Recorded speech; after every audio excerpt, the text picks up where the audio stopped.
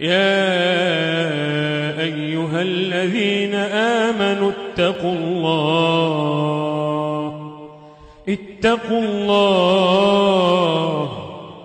اتقوا الله ولتنظر نفس ما قدمت لغد واتقوا الله إن الله خبير بما تعملون জান্নাতে যাওয়ার জন্য জাহান্নাম থেকে মুক্তি পাওয়ার জন্য দুইটি জিনিসের শর্ত দিয়েছেন। কয়টা জিনিস? জাহান্নাম থেকে যদি বাঁচতে চান তাহলে জিনিস লাগবে কয়টা? তার জিনিস তো বেশি না, নাকি? মাত্র দুইটা। আল্লাহ পাক কোরআনে কারীমের অসংখ্য জায়গায় দুইটার কথা বলছেন। ওয়াবাশশিরিল্লাযীনা আমানু ওয়া আমিলুস সালিহাত আন্না লাহুম জান্নাত তাজরি মিন তাহতিহাল আনহার। আল্লাহ রাব্বুল আলামিন বলেন ওয়াবাশশিরিল্লাযীনা আমানু ওয়া আমিলুস সালিহাত, যারা জাহান্নাম থেকে বাঁচতে চায়, জান্নাতে যেতে চায়, ওয়াবাশশির তাদেরকে সুসংবাদ দাও। আল্লাযীনা আমানু, এক নম্বরে যে জিনিসটা লাগবে সেটার নাম হলো কি? ঈমান। এক নম্বরে যেটা লাগবে কি? ওয়া আমিলুস সালিহাত। দুই নম্বরে যে জিনিসটি লাগবে তার নাম হলো আমলে সালেহ। দুই নম্বরটার নাম কি? তাহলে জান্নাতে যেতে হলে কয়টা জিনিস দরকার? কি সবাই বলে না? জান্নাতে যাওয়ার জন্য কয়টা জিনিস দরকার? এক নম্বরটার নাম কি? দুই নম্বরটার নাম কি? মাশাআল্লাহ। তো এই গ্রামের মানুষ তো সবাই জান্নাতি এমনি হয়ে যাবে ইনশাআল্লাহ। এক নম্বরে লাগবে ঈমান, দুই নম্বরে লাগবে যে জিনিসটা সেটার নাম আমলে সালেহ। কোরআনে কারীমের অসংখ্য আয়াত, শত শত আয়াতে দেখবেন এই কথাটা আছে। ওয়াল আসর ইন্নাল ইনসানা লাফি খুসর ইল্লাল্লাযীনা আমানু ওয়া আমিলুস সালিহাত। আল্লাহ পাক সূরা ওয়াত-তিন ওয়া যাইতুনের মধ্যে বলছেন ইল্লাল্লাযীনা আমানু ওয়া আমিলুস সালিহাত ফালাহুম আজরুন গায়রু মামনুন। আল্লাহ পাক সূরা আল বাকারার মধ্যে বলেন ইন্নাল্লাযীনা আমানু ওয়া আমিলুস সালিহাত ওয়া আকামুস সালাতা ওয়া আতাবুজ যাকাতা লাহুম আজরুহুম ইনদা রাব্বিহিম। এরকম অসংখ্য আয়াত আল্লাহ শুধু এই দুইটা জিনিসের কথা বারবার বলছেন। একটা জিনিসের নাম ঈমান আর একটা জিনিসের নাম আমলে সালেহ। তবে ঈমানটা হইতে হবে বিশুদ্ধ ঈমান, সহি ঈমান। আমলে সালেহটা হইতে হবে আমলে সালেহ। আমলের সাথে আরেকটা জিনিস লাগানো আছে, ওই সালেহ শব্দটা লাগানো আছে। ঈমানটা হইতে হবে কি রকম ঈমান? বিশুদ্ধ ঈমান। ঈমানে যদি ভেজাল থাকে, ঈমানে যদি রোগ থাকে, ঈমানে যদি সমস্যা থাকে, তো ওই ঈমান দিয়ে জান্নাত পাওয়া যায় না। ঈমানটা হইতে হবে কি রকম? বিশুদ্ধ, সহি, রোগমুক্ত ঈমান। ওই ঈমানটা যদি শক্তিশালী, রোগমুক্ত, বিশুদ্ধ ঈমান হয়, ওই ঈমান আমাকে আপনাকে জান্নাতে নিবে। কিন্তু ঈমান যদি রোগমুক্ত না হয়, ঈমান যদি রোগওয়ালা ঈমান হয়, ঈমানের রোগগুলার মধ্যে সবচেয়ে বড় যে রোগটা সেটার নাম হলো শিরক। সবচেয়ে বড় রোগটার নাম কি? শিরক। শিরকওয়ালা ঈমান যদি হয়, শিরকওয়ালা ঈমান যদি হয়, ওই ঈমান কোনো মানুষকে জান্নাতে নিতে পারবে না। শিরক এমন এক ধরনের রোগ, যেই রোগের কারণে ঈমানটা সাথে সাথে মরে যায়। কিছু রোগ আছে মানুষ আস্তে আস্তে ধীরে ধীরে 6 মাস, 1 বছর, 2 বছর পরে মরে। আবার কিছু রোগ আছে এমন জিনিস যেটা সাথে সাথে মৃত্যু ঘটায়। আপনি 1 বোতল বিষ খেয়ে নিলেন, বিষ আছে না? বিষ কিনছেন, 1 বোতল বিষ সুন্দর মতে পান করে নিলেন। এই মানুষ কি কয়েকদিন বাঁচবে না সাথে সাথে শেষ?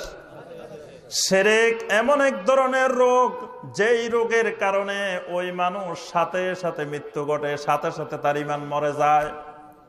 আল্লাহ পাক কোরআনে কারীমের অসংখ্য আয়াতে এই কথা আল্লাহ পাক বারবার বলছেন ইন্নাহু মান ইউশরিক বিল্লাহি ফাকাদ হাররামাল্লাহু আলাইহিল জান্নাহ ওয়া মাওয়াহুন নার।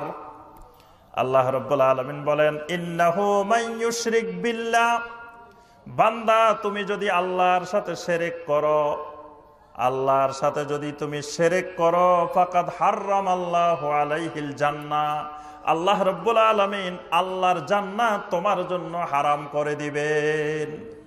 ওয়া মাওয়াহুন নার, আর তোমার ঠিকানা, তোমার আশ্রয়স্থল হলো জাহান্নাম। তাহলে শিরক করলে কি জাহান্নাম থেকে মুক্তি পাওয়া যাবে নাকি? কি শিরক করলে জাহান্নাম থেকে বাঁচা যাবে? শিরক এমন এক রোগ, ওয়ালাকাদ উহিয়া ইলাইকা ওয়া ইলাল্লাযিনা মিন ক্বাবলিকা লাইন আশরাকতা লায়াহবাতান্না আমালুক। আল্লাহ রাব্বুল আলামিন বলেন, রাসূল আপনাকেও জানাচ্ছি, আপনার আগে সকল নবীকেই খবর জানাই দিছি, লাইন আশরাকতা, বান্দা যদি তুমি শিরক করো, একটা শিরকও যদি করো, লায়াহবাতান্না আমালুক, তোমার সকল আমল বরবাদ, সকল আমল ধ্বংস হয়ে যাবে। আমল করছেন অনেক, নামাজও পড়ছেন, রোজাও রাখছেন, হজও করছেন, যাকাতও দিচ্ছেন, কিন্তু আপনার ইমানের মধ্যে শিরক মিশ্রিত আছে। আপনার ইমানটা শিরক মুক্ত ইমান নয়, আপনার ইমানটা তাওহীদ ভিত্তিক ইমান নয়। যত আমল করবেন লায়াহবাতান্না আমালুক, সকল আমল বরবাদ, সব আমল বরবাদ, যদি ইমানটা শিরক মুক্ত না হয়। হাদিসে কুদসির মধ্যে এসেছে, আল্লাহ রাব্বুল আলামিন বলেন, মান লাকিনি বিকুরাবিল আরদি খাতিয়াতান, কিয়ামতের ময়দানে আমার কোন বান্দা যদি পাহাড় পরিমাণ গুনাহ নিয়ে আমার কাছে আসে, লা ইউশরিকু বি শাইআ, কিন্তু আমি আল্লাহর সাথে এই বান্দা শিরক করে নাই, কখনো জীবনে শিরক করে নাই, কিন্তু গুনাহ অনেক অনেক অনেক বস্তায় বস্তায় গুনাহ নিয়ে, পাহাড় পরিমাণ গুনাহ নিয়ে আমি আল্লাহর কাছে এসেছে, আল্লাহ পাক বলেন, লাকিতুহু বিমিসলিহা মাগফিরা, আমি আল্লাহ কিয়ামতের ময়দানে আমার এই বান্দা যেরকম বিশাল পাহাড় পরিমাণ গুনাহ নিয়ে আমার সামনে আসবে, আমি আল্লাহ এরকম বিশাল বিশাল পাহাড় পরিমাণ মাগফিরাত নিয়ে তার সাথে দেখা করব। সুবহানাল্লাহ। যেমন পরিমাণ গুনাহ নিয়ে হাজির হবে, তেমন পরিমাণ আল্লাহ মাগফিরাত নিয়ে সাক্ষাৎ করবেন। সুবহানাল্লাহ। কিন্তু শর্তটা কি? আল্লাহর সাথে কোনো অবস্থায় শিরক করা যাবে না। কিন্তু আমার ভাইয়েরা এবং বোনেরা, আমার ভাইয়েরা বোনেরা চিন্তা করে দেখুন, এই বাংলার জমিনে আমরা যারা আছি, সামান্য কিছু যা আমল করি, আমল যা কিছু আছে, কিন্তু ইমানে গন্ডগোল আছে। আমাদের সবার ইমানের মধ্যে রোগে ধরে গেছে, ইমানের গন্ডগোল বেশি, আমলের গন্ডগোল থেকে ইমানের গন্ডগোল বেশি। কবরের মধ্যে যেই প্রশ্নগুলা হবে, ইমানের প্রশ্ন না আমলের প্রশ্ন? বলেন, কবরের প্রশ্ন কয়টা? মাশাআল্লাহ, এই গ্রামেও প্রশ্ন পাই গেছেন। এখন তো সব প্রশ্ন আউট হয়, এটাও আউট হয়ে গেছে। আল্লাহু আকবার। দেখা যায় ছরের মানুষ, ছরের ভাই বোনেরা, এখানেও দেখা যাচ্ছে একেবারে কবরের প্রশ্ন এখানে আউট হয়ে গেছে। আল্লাহু আকবার। কবরের প্রশ্ন কয়টা? মাশাআল্লাহ, তিনটা। এক নম্বর প্রশ্নটা কি? মার রাব্বুকা। দুই নম্বর প্রশ্ন কি? ওয়ামা দীনুকা। তিন নম্বর প্রশ্ন কি? ওয়ামান নাবিয়ুকা বা মা হাজার রাজুল। দুইটা একই জিনিস। আচ্ছা, তো এই তিনটা প্রশ্নের মধ্যে আমলের কথা না ইমানের কথা? এখানে কিন্তু বলা হয় নাই এই তুমি নামাজ পড়ছো কিনা, এই কথা আছে?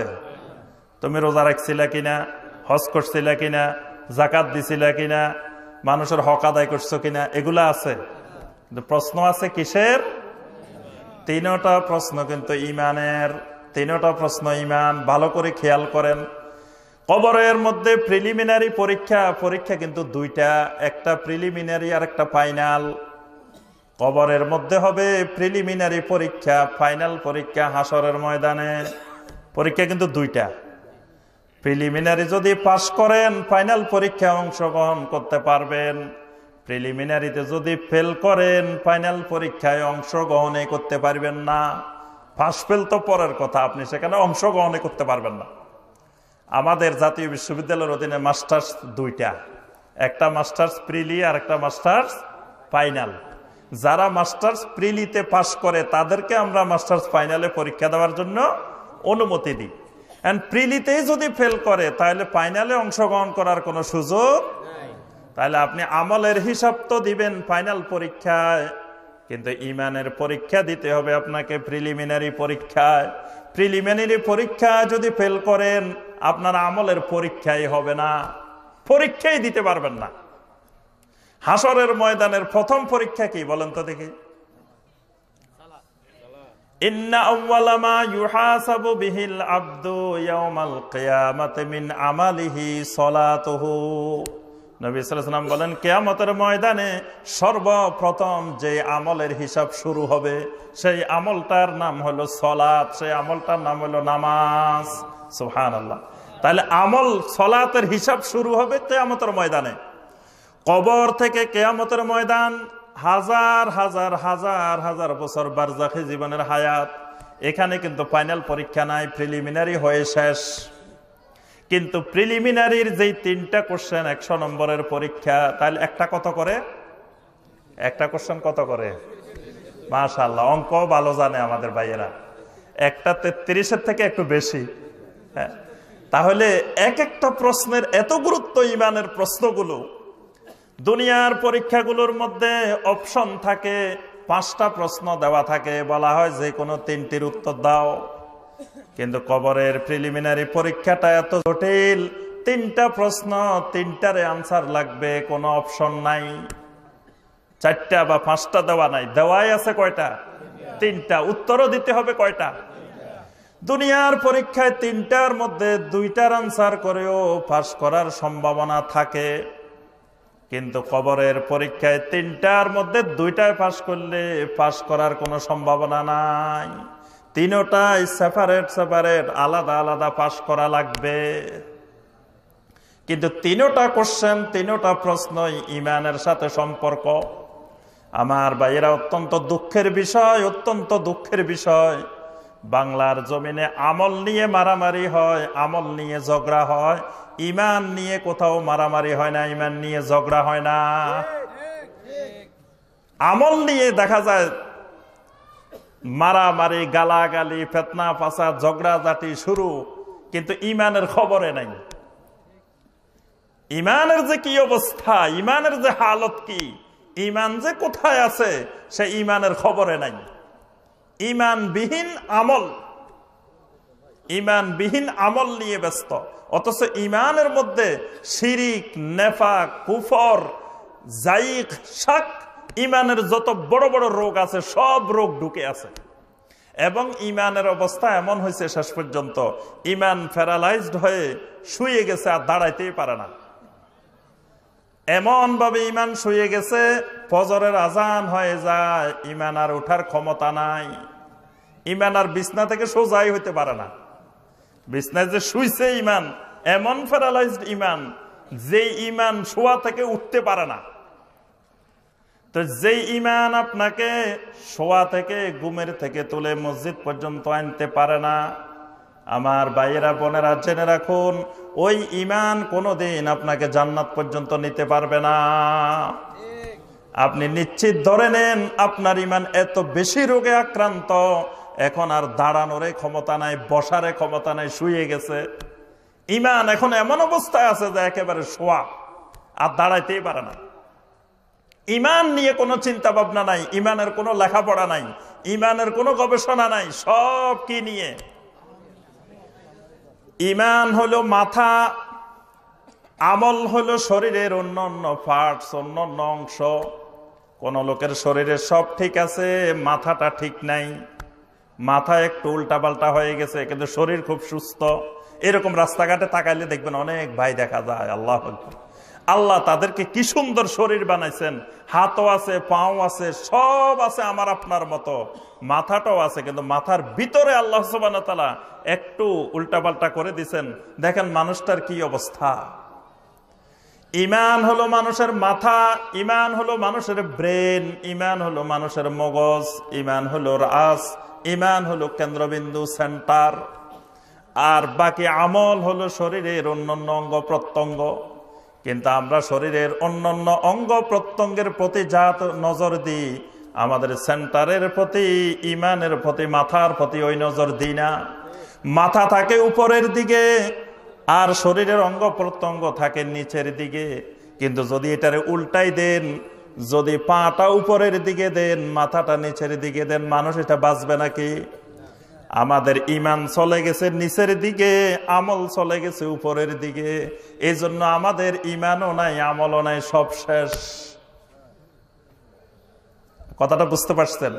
ইমান থাকার কথা উপরের দিকে, কিন্তু ইমান চলে গেছে নিচের দিকে, আমল চলে গেছে উপরের দিকে। আজকে মসজিদে মসজিদে অনেক জায়গায় দেখা যায় আমল নিয়ে বিভিন্ন তর্ক বিতর্ক হয়, কিন্তু ইমান নিয়ে, শিরক নিয়ে, তাওহীদ নিয়ে তর্ক বিতর্ক হইতে কোনো মসজিদে দেখি না। অথচ আমলের থেকে বেশি বেশি, হাজার হাজার গুণ, লক্ষ লক্ষ গুণ বেশি গুরুত্বপূর্ণ হলো ইমান। আচ্ছা, এবার একটু ইমানের পরীক্ষা নিয়ে নিই আপনাদের থেকে। বলেন তো দেখি, ইমানের উসুল কয়টি? ইমানের উসুল বলেন, উসুল নাম শুনছেন? ইমানের উসুল, ইমানের উসুল তিনটি। ইমানের উসুল হইল তিনটি। আজকে বিস্তারিত আলোচনার সুযোগ নাই, ইনশাল্লাহ আরেকবার আসলে আলোচনা করবো ইনশাল্লাহ। ইমানের উসুল হলো তিনটি। ইমানের উসুল কয়টি? আচ্ছা, এরপরে বলেন ইমানের আরকান আহকাম কয়টি? নামাজের আরকান আহকাম কয়টি? কি এদিকের মুরব্বীরা মনে জানে না? নামাজের আরকান আহকাম কয়টি? বাইরে কয়টা, ভিতরে কয়টা? মাশাআল্লাহ, বাইরে 7 ফরজ, ভিতরে 6 ফরজ। নামাজের 13টি আরকান আহকাম আলহামদুলিল্লাহ এই দেশের অনেক মুসলমান জানে, অনেক ভাই বোন জানে।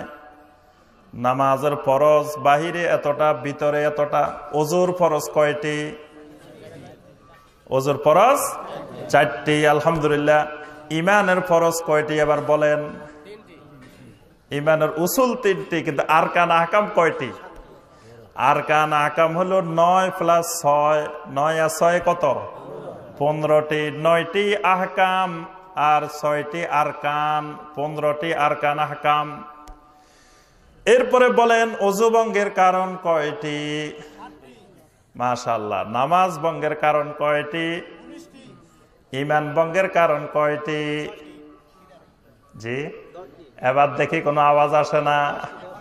একজন দুইজন ভাই সামনে দিয়ে বলতে পারেন যে ইমান ভঙ্গের কারণ 10টি। তাহলে আপনার প্রথমে কি ওযু ভঙ্গের কারণ শেখা দরকার, নাকি আপনার ইমান ভঙ্গের কারণ শেখা দরকার? ওযু যদি একবার চলে যায় আবার আপনি ওযু করতে পারেন। নামাজ যদি একবার ভেঙে যায় আবার আপনি নামাজ পড়ে নিতে পারেন। কিন্তু ভাইয়েরা, ইমান যদি ভেঙে যায়, ওই ভাঙ্গা ইমান নিয়ে যদি কবরে যান, আরেকবার নতুন করে ইমান আনার আর ইমান গঠন করার সুযোগ নাই। আজকে আমাদের মধ্যে নামাজের শিক্ষা, ওযুর শিক্ষা ওইটাও দরকার আছে, কিন্তু আমলের যত বেশি গুরুত্ব, ইমানের গুরুত্ব আমাদের কাছে ততটুকু নাই। দেখা যায় ইমানে নাই, কিন্তু নামাজ নিয়ে দৌড়াদৌড়ি, নামাজের মধ্যে হাত কোথায় বাঁধবে এটা নিয়ে মারামারি, অথচ ইমানে নাই। ইমানে নাই। তো ইমান না থাকলে আপনার নামাজ, হাত এখানে বাঁধলে লাভ কি, এখানে বাঁধলে লাভ কি, হাত ছেড়ে দিলে লাভ কি, ধরলে লাভ কি? ইমান না হইলে আপনার নামাজ কবুল হবে? তা আগে ঠিক করতে হবে কি? আগে দরকার ইমান। ইমানটা শিরক মিশ্রিত কিনা, ইমানের মধ্যে শিরক ঢুকে আছে কিনা, শিরক মুক্ত ইমান কিনা, তাওহীদি ইমান কিনা। ইমানটা হইতে হবে তাওহীদের ভিত্তিতে ইমান, আল্লাহর একত্ববাদের ভিত্তিতে ইমান। আচ্ছা বলেন তো দেখি, তাওহীদ কত প্রকার? তাওহীদ 3 প্রকার। তাওহীদ হলো 3 প্রকার। তাওহীদুর রুবুবিয়্যাহ, তাওহীদুল উলুহিয়্যাহ, তাওহীদুল আসমা ওয়াস সিফাত। 3 প্রকারের তাওহীদ, অথচ এগুলার তালিম নাই। আজকে মসজিদে মসজিদে, এলাকায় এলাকায় এগুলোর তালিম দরকার, তাওহীদের তালিম।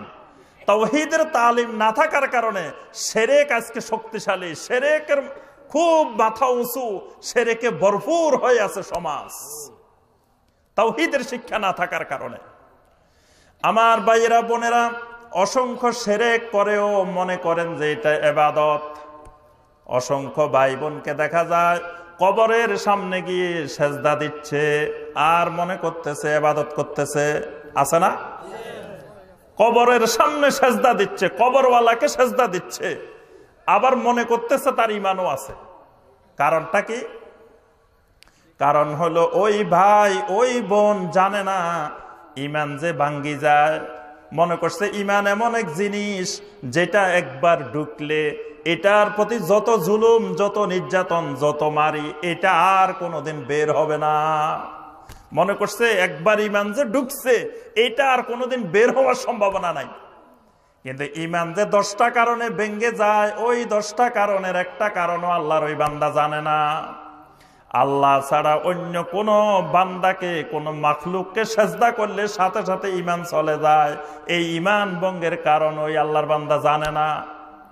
আল্লাহর বান্দা যদি ওযু ভঙ্গের কারণ না জানে, তাহলে সারা রাত আল্লাহর বান্দা ঘুমায় থাকি, সকালে উঠে তার আর ওযু করা লাগবে না। সারা রাত ঘুমাইছে, সকালে উঠে সে ওযু করবে কেন? ওযু করার তো দরকার নাই। ওযু এশার সময় করছে না, এশার নামাজে ওযু করছে না, তো ফজরে আবার লাগবে কেন? কারণ সে তো ওযু ভঙ্গের কারণ জানে না। ঘুমাইলে যে ওযু ভাঙ্গে এটা তো সে জানে না। সারাদিন প্রস্রাব করবে অসংখ্যবার, তার ওযু ভাঙবে না। পায়খানা করবে অসংখ্যবার, তার ওযু ভাঙবে না, যদি সে ওযু ভঙ্গের কারণ না জানে। ঈমান ভঙ্গের কারণ না জানার কারণে আল্লাহর বান্দা অসংখ্য শিরক করে, কিন্তু ঈমান ভাঙ্গে না, ঈমান ঠিক আছে। বলে যে ভাই নামাজ না পড়লে কি হইব? আমার ঈমান তোমার থেকে আরো শক্ত, আরো মজবুত। আরে নামাজ পড়ি কি হয়েছে? তোমার ঈমানের থেকে আমার ঈমান অনেক শক্ত, নামাজ না পড়লে কি হইব? তুমি কি মনে করছো আমার ঈমান দুর্বল? নামাজ পড়ি না কি হয়েছে? আমার ঈমান তোমার থেকে আরো শক্ত। কারণ আল্লাহর এই বান্দা জানে না ঈমান যে চলে যায়, ঈমান যে ভাঙ্গি যায়। কত আগে তার থেকে ঈমান চলে গেছে, কিন্তু হে মনে করতেছে ঈমান এখনো মজবুত, ঈমান এখনো শক্ত।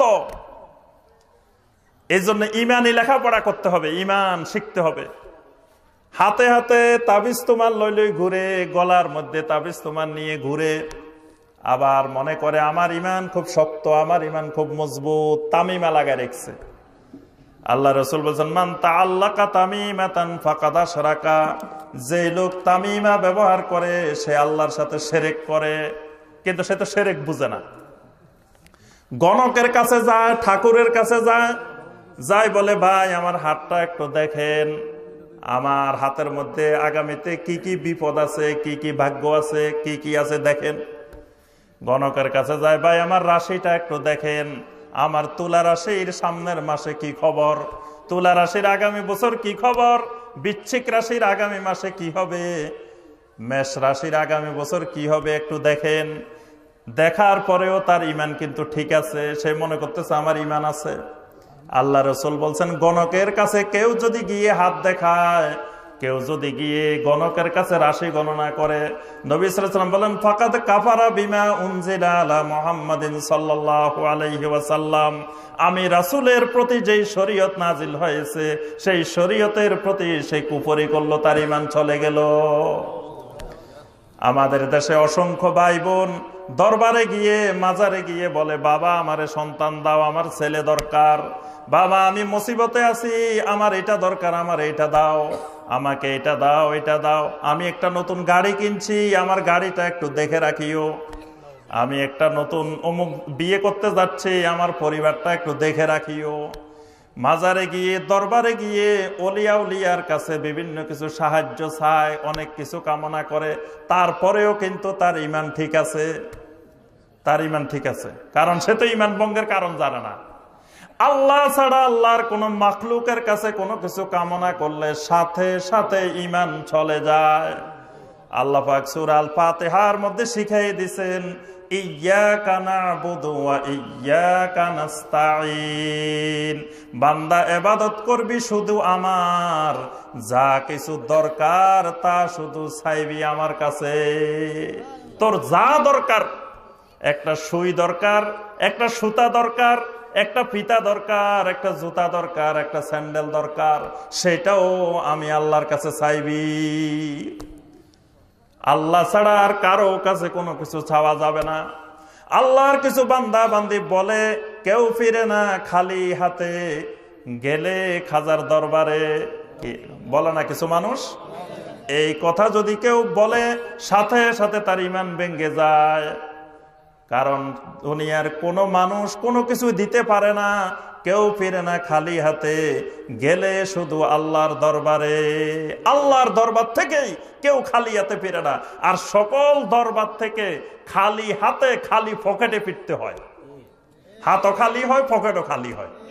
কিন্তু আল্লাহর দরবারে গেলে হাতও পরিপূর্ণ হয়, পকেটও পরিপূর্ণ হয়, সব পরিপূর্ণ হয়। এই জন্য আল্লাহ পাক বারবার শিক্ষা দিয়েছেন, ইয়্যাকা না'বুদু ওয়া ইয়্যাকা নাস্তাঈন। নামাজের মধ্যে আল্লাহ পাক বাধ্যতামূলক করে দিয়েছেন প্রত্যেক রাকাতে বান্দা এই সূরা পড়তেই হবে। আল্লাহর হাবিব বলেন, ইজা সাআলতা ফাসআলিল্লাহ ওয়া ইজা ইসতাআনতা ফাসতাঈন বিল্লাহ। বান্দা কিছু চাওয়ার দরকার হলে আল্লাহর কাছে চাও, কিছু সাহায্য চাওয়ার দরকার হলে আল্লাহর কাছে সাহায্য চাও। তাহলে কি আল্লাহ ছাড়া অন্য কারো কাছে কোনো কিছু চাওয়া যাবে? আল্লাহ ছাড়া আর কোনো খাজা আছে নাকি? খাজা বুঝেন? খাজা, খাজা অর্থ কি বলেন তো দেখি? খাজা হলো ফার্সি শব্দ। খাজার আরবি হলো মুতি। আরবিতে হলো মুতি। মুতি মানে দাতা। বাংলায় হলো দাতা, আরবিতে হলো মুতি, আর ফার্সিতে হলো খাজা। আল্লাহ রাসূল সাল্লাল্লাহু আলাইহি ওয়াসাল্লাম বলছেন, ওয়াল্লাহু মুতি আনা কাসিমুন। আল্লাহ হলেন দাতা, আল্লাহ হলেন মুতি, আমি হইলাম বন্টনকারী। ওয়াল্লাহু মুতি। প্রত্যেক ফরজ নামাজের পরে নবী সাল্লাল্লাহু আলাইহি ওয়াসাল্লাম আল্লাহর জিকির করতেন কতগুলো। সেই জিকিরের মধ্যে নবী সাল্লাল্লাহু আলাইহি ওয়াসাল্লাম বলতেন, আল্লাহুম্মা লা মানিআ লিমা আতাইতা ওয়া লা মুতিয়া লিমা মানাতা। হে আল্লাহ, আপনি ছাড়া কোনো খাজা নাই। আল্লাহুম্মা লা মানিআ লিমা আতাইতা ওয়া লা মুতিয়া লিমা মানাতা।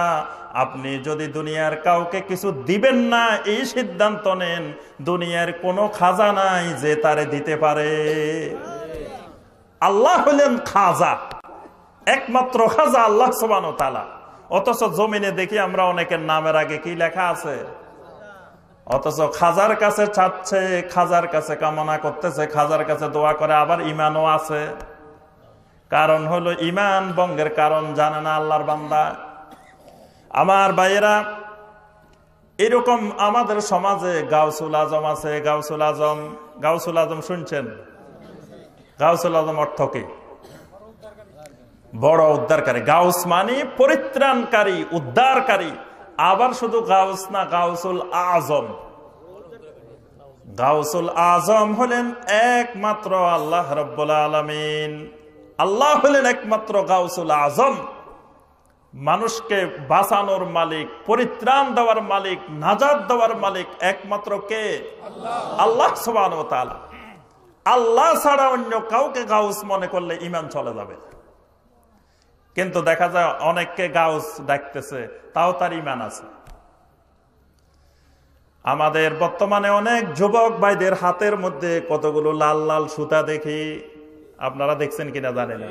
কতগুলা সুতা দেয়, কতগুলা ছুরি লাগায়। বর্তমানে আমাদের যুবক ভাইয়েরা মহিলাদের ছুরি পড়তে বেশি পছন্দ করে, মহিলাদের কানের দুল লাগাইতে বেশি পছন্দ করে, লাল রঙের সুতা বান্ধি রাখে। জিজ্ঞাসা করলাম, ভাই এই লাল রঙের সুতা কেন বাঁধছেন? বলে যে ভাই এক দরবারে গিয়েছিলাম, ওই দরবারের হুজুর আমাকে এই লাল সুতা বেঁধে দিছেন। বলছে যে তোমাকে আর কোনো বিপদ আপদ কোনো কিছু গ্রাস করবে না, এই লাল সুতা তোমাকে সব কিছু থেকে রক্ষা করবে। এই হুজুরের এবং ওই লোকের দুইজনের ঈমান আছে কি নাই? অথচ যেই হুজুর লাল সুতা দিছে, ওই হুজুরের আমাদের দেশের লোকেরা আল্লাহর ওলিও মনে করে। কি বলেন? যে লাল সুতা দিছে তারাই দেশের মানুষ ওলিও মনে করে। অথচ সে কত বড় মুশরিক। সে শিরক তো করতেছে, অন্য মানুষের মধ্যে শিরকের বিস্তার করতেছে। শিরকের বীজ বপন করতেছে, শিরকের দাওয়াত দিচ্ছে, শিরক ছড়াচ্ছে, তারে আবার আল্লাহর ওলিও মনে করে। এগুলার কারণ কি? আমরা ঈমান ভঙ্গের কারণ বুঝি নাই, ঈমানি লেখাপড়া করি না, ঈমান বুঝি না। আমার ভাইয়েরা, কথা আর লম্বা করব না। তাহলে কবরে যাইতে হলে, জাহান্নাম থেকে বাঁচতে হলে জিনিস লাগবে কয়টা? এক নম্বরে কি?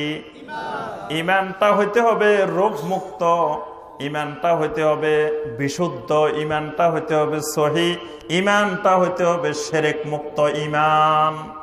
আল্লাহ পাক আমাদের সবাইকে